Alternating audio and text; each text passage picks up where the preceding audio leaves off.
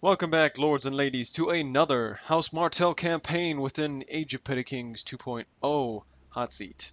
Now, last time we left off by having Little Pebble Hall and being severely in debt about 5 turns ago.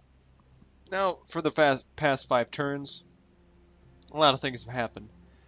So, I asked the Errands if they would give me the paps so that I would get out of debt a little bit faster, and Pebble Hall, you'd need to come up with about 3,000 or 4,000 something gold to get a little port.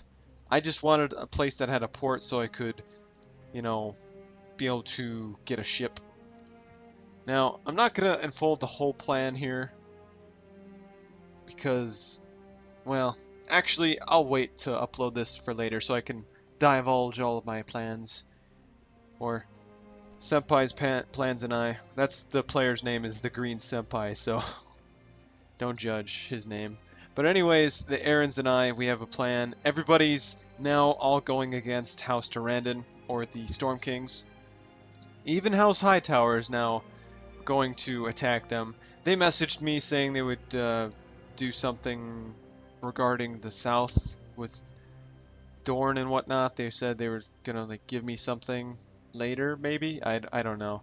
I won't really ask for anything because I don't feel like I still feel very betrayed when he killed my king. I really liked my king. But anyways, things are we have the Paps with one little Frozen Sea Sergeants unit. We have a ship. And we have two family members. We have King Harmon of, well, the Paps now, not the Pebble Hall anymore. And we also have Tremond, Prince of Dorne. So this was King Mor's, his son, Tremond. So now we have one of our Martell sons alive and well. So he will be able to reclaim the Dornish lands in a sense, if we make it that long, because well, to be honest, nobody really knew what happened to me or how I was alive at this point until about I don't know when it was, but there was a map reveal, and then people went, "Oh, looks like Barry's up in the north there. Huh. Let's go kill him." So basically, I was telling Senpai that, hey, I need to get the hell out of here. And if you wouldn't mind giving me Grey Glen, that would be great. So I ended up getting rid of those 2 units just so I wouldn't be wasting a lot of money. I'd be gaining a little bit of money. And I left the unit in the Paps. Just took my ship over here. Got my men on board. Going to go over here by Hersey Keep. And that's pretty much it. But yeah, the Errands wanted me to get in here into the Vale, and this is gonna be a bad part on me later on, but I'll mention what I mean in the next turn. So I'll see you guys in just a second. All right, we're on turn 37. There's been a few developments on turn 36. When I was up on the forums, I kind of I acknowledged it and then I forgot about it and I was subbed, but it was pretty simple that I couldn't go this way. I thought I could somehow go through this little crevice in the mountains, but apparently not. But thanks to the guy who subbed me, I think it was Dragon on the forum subbed me, so he went around and just did that. I don't know why he kept my ship though, because it's garbage. Get rid of it. It was just sucking money away. And he also recruited more guys. It's like, really, dude? I don't need to recruit more soldiers. I don't have that much money as it is. I was trying to stockpile money so I would have a better chance of just recruiting all these mercenaries, like all these mountain the mountain tribesmen. So like I could get a lot of burnmen, a lot of stone crows, a lot of black ears, maybe some poor fellows just to bulk up my ranks. These other mercenaries were pretty expensive, but they're pretty darn good. So I have a message here from the Errands. Dude, that way's blocked. Go back the other way. Like, dude, I wish I could, but there's no other way to Grey Glen, so I didn't know what he meant until I just went through and there was a lot of these mercenaries.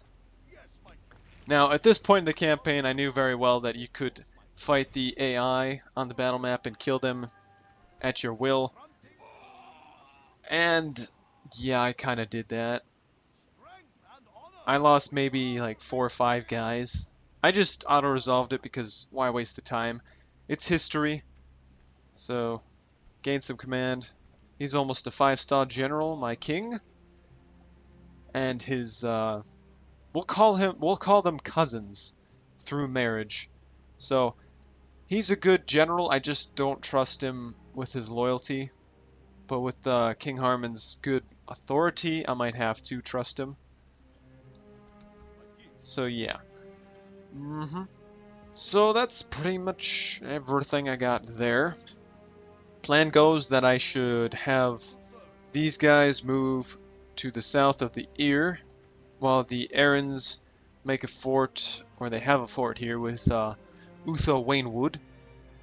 And yeah, we're just kind of working on defending the Ear right now, or the Vale. That's the plan. I'm supposed to get in position, and that's pretty much it right now. I'll see you guys in the next turn. Welcome back, lords and ladies, to turn 38 for Martell. And as it is, I was just kind of moving around, trying to stay hidden, depending on where the Durandans were, because I don't have that much of sight around here, except for this nice watchtower that the Erins placed. This is very nice. But yes, we can see the slave camp. This was pretty funny about the Greyjoys. They mentioned this early on in the campaign, and I just kind of blew it over like, I don't know if you guys are actually doing that. Yeah, every place that they captured from the Westerlands and the Riverlands, they named their slave camps. So we know they have about 8 to 10 slave camps, depending on how good they've done. But yes, at this point I move my men down south, and I move King Harmon to Greglen, our new capital, and moving my men to join up with Prince Tremond, and I'm able to get 2 burned men at this point, but I'm going to wait till next turn when I could get 3 of them, and maybe if I wait a little longer I could get some stone crows. But yes, Mandan Corbray is moving with his 5 stars and his stack of units within the Vale itself. We'll see how this goes. See you guys in the next turn. Alright, so it's turn 39. Erins have sent us a message, and they have diabolical plans, defensive plan. Oh my god, I blew this apart without even trying. So they have a plan with which we can hold out for a very long time. We might be able to protect Coldwater and the 9 stars at least until the Durandans' massive stacks get here. So recruit the clansmen and proceed towards the Bloody Gates. I'm gonna need your help there with an operation. My prince is heading to a fort off a passage towards the north so we can hold Snakewood. Durandon has taken Pebble and will likely take the sisters one by one. We have time to get or to set up our impenetrable defense. He sent another message to me last turn, but to be honest, it was just, hey, by the way, I've got a plan. I'll tell you about it next turn, so I didn't bother reading it. But yes, at this point, hire all those guys, hire some poor fellows. We have almost half a stack, and with these 2 units on their way to assist us, we'll be shy of 1 unit by almost a half a stack. And that's honestly pretty good for us, since we are pretty close to bankrupt now, and we only have 1 place. So we'll be able to help the Erins out maybe a little bit, depending on if the Storm Kings move on Snakewood, or on this fort down here, or depending wherever they decide to attack. I just hope that we can hold out and things go well. So right now I'm actually doing better than the Nice Watch, or I was until I bought those men. But yes, there we are, and I'll see you guys in the next turn. Alright, so we finally have a random girl. A Shar adult. Okay, so this wasn't even a Shar adults. Here, we'll read that in a second. But this is a random guy that wants to join our faction. I'll say yes because I would like the extra help. Get another unit going so I could bring these 2 units with him. We're not going to attack our ally. That would be just stupid. If I could... No. We're not going to do that. We're going to place him right there. Go ahead. Get King Harmon and Grey Glen. And that's how we're going to leave it for right now. Got these 2 units. Pretty darn far, actually.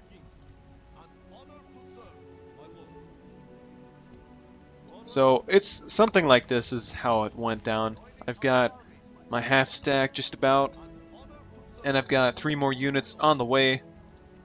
Also, we're barely doing better than the Night's Watch in some things. Barely. That's when things have gone bad and you know they're terrible, is when you could barely beat the Night's Watch.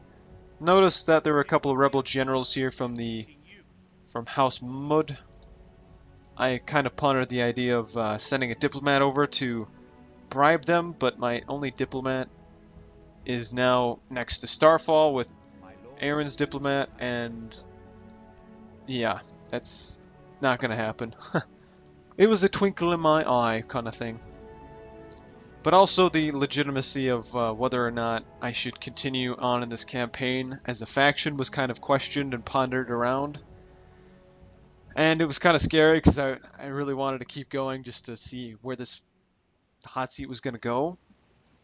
So, yeah, I was a little scared. But I did say that, hey, I'd be kind of a thorn in Aaron's side if you guys turned me AI because he'd have to recapture Grey Glen.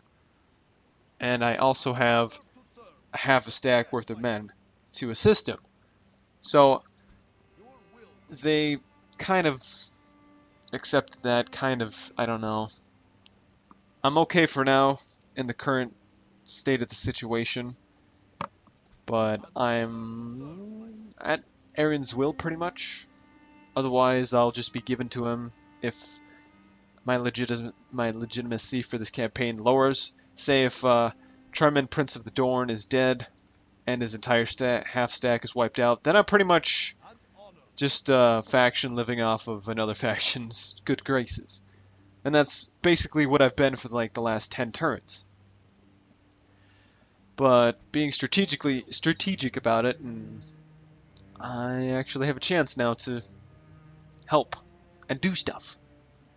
So it really just depends how the Durandans do, if they have all the Sisterton Islands or not. And yeah, currently though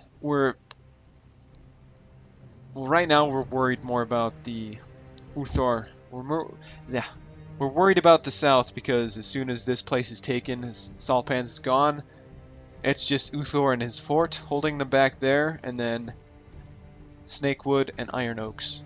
And also Hearthome. But that's going to be the end of this one today. I probably won't be posting another one until we're at least 5 to 7 turns ahead. Because I'm probably going to be doing a lot of camping and whatnot, just going into debt a little bit here and there.